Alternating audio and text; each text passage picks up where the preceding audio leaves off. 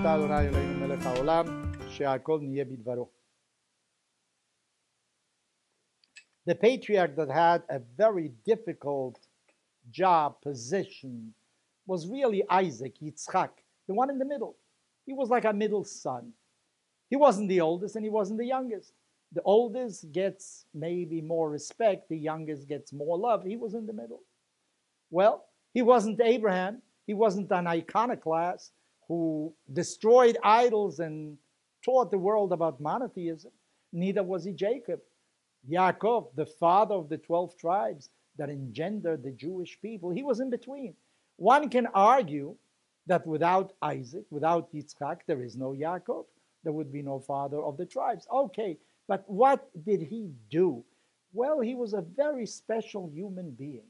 For instance, Abraham was born in Ur, outside of the land of Israel. He went to Israel, lived in Israel, the latter part of his life, and died in Israel.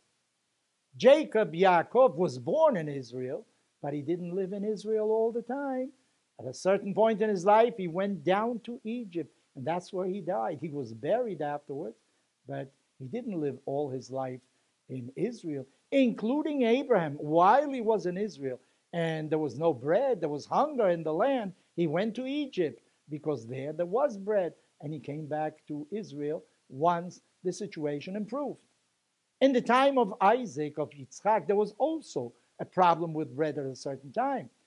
And God told him, don't leave the land of Israel, because Isaac, Yitzchak, was somehow holy. He almost gave his life for God. He was willing to be offered as a sacrifice. At the end, it didn't happen, but yet he was willing to do it. He lived his entire life in the land of Israel. He was an ethereal type of person. He walked on this earth, but maybe his mind really was elsewhere. What did he do? What physical accomplishment did he do? Well, we don't know much about his life, really. The Torah says that he opened up some wells, but actually these wells had been opened up by his father already, but the Philistines had stopped them up. So what he did is once again reopened the wells that his father had opened at one time. But the Torah mentions 3 wells. One of them is called Esek. Esek, which means there's a problem there. One is called Sitna, which is animosity. And finally, one is called Rechovot, which means amplitude.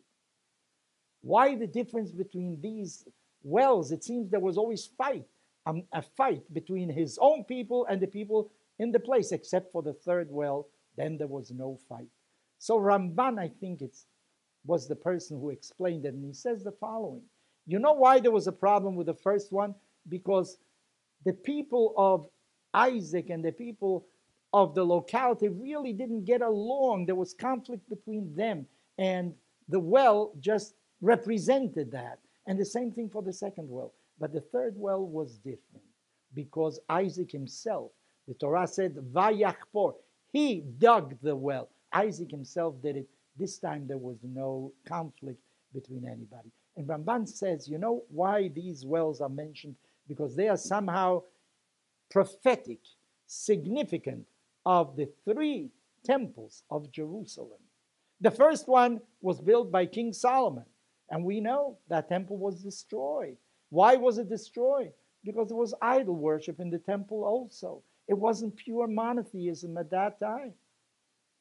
The king Nebuchadnezzar destroyed the temple. The Babylonian Assyrians, they are the ones that destroyed the temple in the year 586 or something like that, before the Common Era. The 2nd temple was rebuilt after they came back from exile in Babylonia, and eventually King Herod made it very beautiful. But once again, it was destroyed by the Romans in the year 70 of the Common Era. Why was the 2nd Beit HaMikdash destroyed? Our rabbis say because of animosity among the people. You know, there was hate among the people. Sinat chinam, they call it. Gratuitous hate for no reason at all. And that's why the temple was destroyed. Interesting, our rabbis never underline that the conqueror is the one that really destroyed the temple. They always feel it's because of our own shortcomings that these temples were destroyed. If we had been better, this wouldn't have happened. So what is the 3rd Beit HaMikdash? That's when Just like Isaac dug a well and he felt the responsibility on himself, not on somebody else, when each and every one of us will feel responsible for the house of God, then the third Beit HaMikdash will be rebuilt.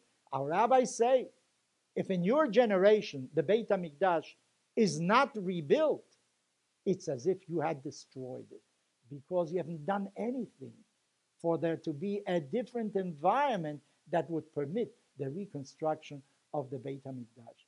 So I think this is a very important lesson for each and every one of us, not to look for outside causes for problems that we have, differences that we have.